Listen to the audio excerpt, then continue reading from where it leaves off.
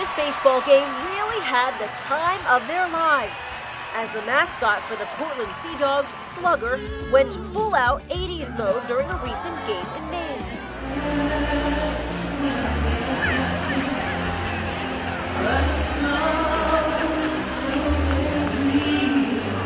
Dressed in his best leotard and leg warmers, he first starts dancing to What a Feeling, you know, from Flashdance.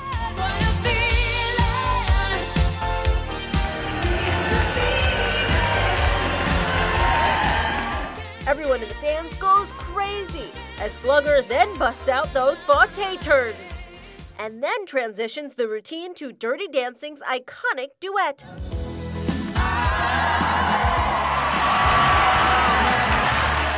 An incredible lift that turned the 7th inning stretch into a standout performance.